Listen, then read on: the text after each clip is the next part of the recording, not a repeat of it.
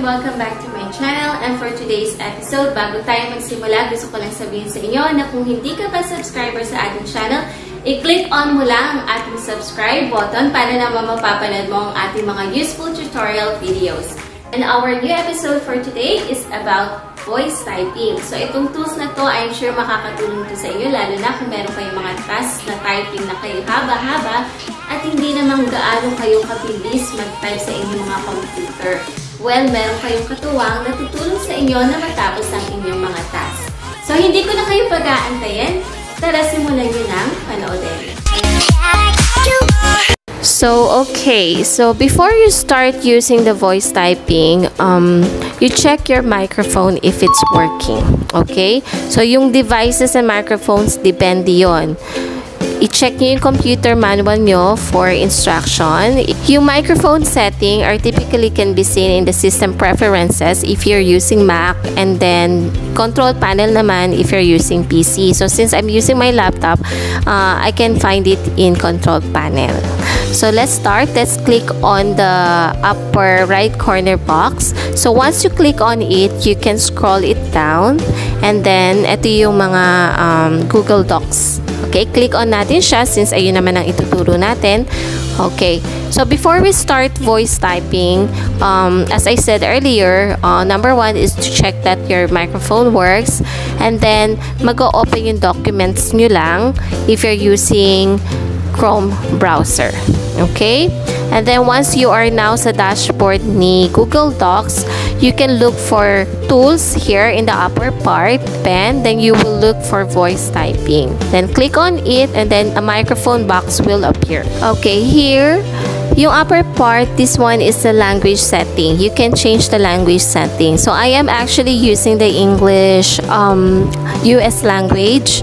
And then when you are ready to speak, you can click on the microphone. When you click on it, mag-change yung color niya into red.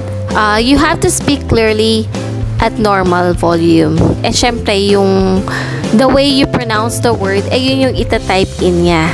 So, let's type in our sentence. Once upon a time, there was a young lady who lived in a faraway land.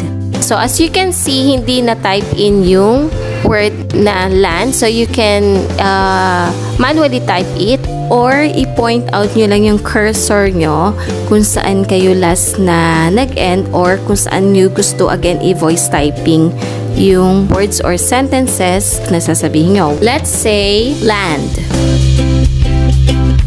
So, after your corrections or your mistakes, i-guide naman kayo ni Google Docs kasi pag magkaroon ng error, halimbawa spelling or grammar incorrection, merong mag-a-appear na line. So, you can just right-click on it and then correct your error or your mistakes. Okay?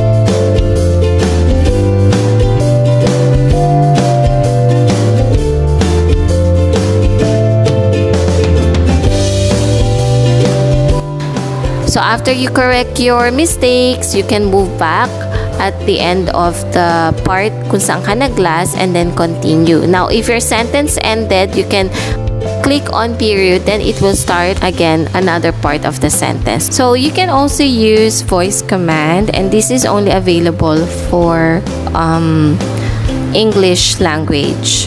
Okay? So kailangan both English ang ginagamit nyo. Documents, and of course yung English language nyo dapat same siya. And I will show you a link wherein you can check it out, yung mga voice command ni google.com. So makikita natin siya sa support.google.com if you want to find out more about it. Okay? That's all for now, and I hope you've learned something from today's tutorial. Thank you for watching my tutorial video, guys, and if you do like it, please click on like. At kung meron naman kayong suggestion, you can comment down below. At huwag na natin kalimutan, i-click on ang ating subscribe button at ang ating notification bell para ma-notify kayo sa mga susunod nating tutorial videos.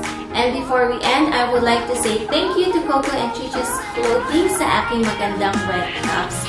Ladies, you can visit their FB page and watch their live selling. I'm sure madami kayo magugustuhan ng mga dresses and clothing, and you can buy it in affordable way. Okay? At huwag na rin natin kalimutan i-follow ang ating ating FB page na Ritchie at ang ating IG na I am Ritchie. So, I'll be seeing you in my next episode.